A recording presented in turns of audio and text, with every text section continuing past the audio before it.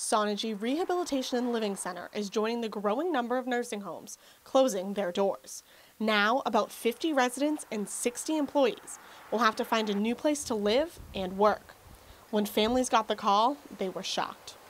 And I first thought maybe they were closing down for the flu, and then she said, no, we're closing for good.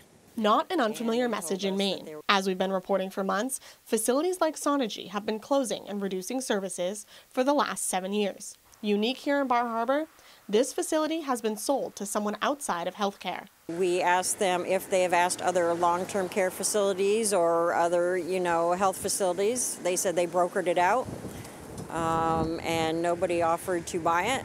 Renford has heard the nursing home will be the site of a new hotel. Not a surprise when you see where the facility sits. Right on the water and right next to other hotels and inns that in these parts are often full. There's been times when I've actually seen the closest place was the Augusta area. Regardless of who bought the facility, it's closing. And all the residents will have to move out and employees will have to find work. There's people they hire to come and do landscaping, and people they hire to come do plowing. I mean, there's all the local businesses, the pharmacies, the hospitals that are all going to be affected by this. Ginny Norwood's first job was at Sonogee when she was 18.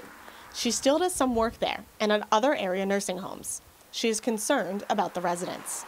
I was sad and I was almost in tears. In Bar Harbor, Jackie Mundry, News Center, Maine. We've repeatedly reached out to North Country Associates, which owns the nursing home, and no one has returned any calls.